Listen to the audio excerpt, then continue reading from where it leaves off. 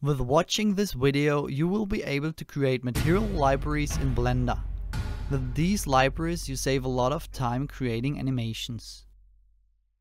We will set up single libraries for different material categories.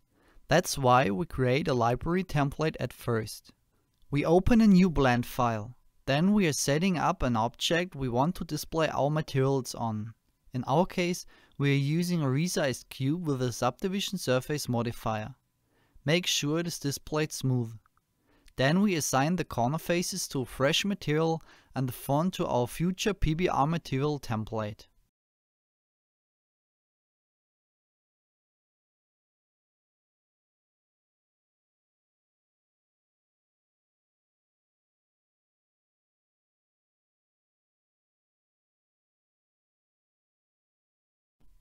Now we are setting up the PBR material template.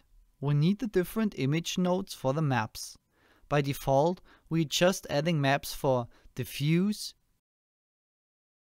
roughness, normal, and height. The normal map is put into a normal map node and combined with the height map into a bump node.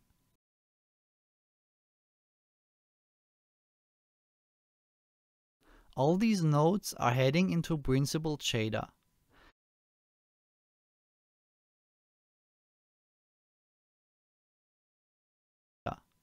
At last we need coordinates. Sadly, it's not possible to preset the color space for these maps. We recommend to name the template something like 000 template PBR. As a result, this material will be always displayed at the top of all materials in this file. In the next step, we are setting up the lighting and the camera. For the lighting, we are using a Studio HDR and rotate this until it fits as we want to.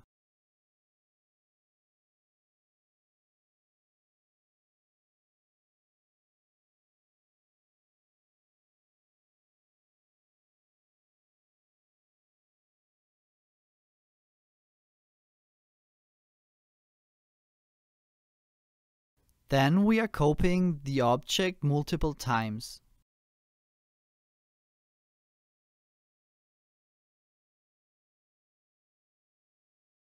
Our library template is now finished.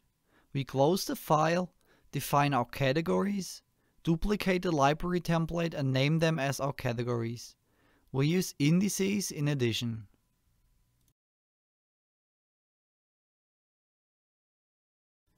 As soon as there are libraries for each categories, we are ready to fill these libraries. Open up the first one. Set the camera to the second object. Duplicate the material template and fill in your PBR maps. That's all.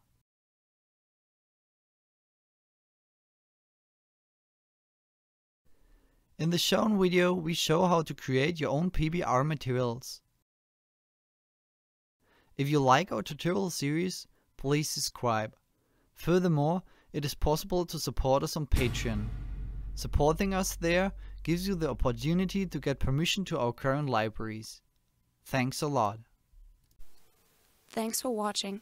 For further information, please visit our website or get in touch with us.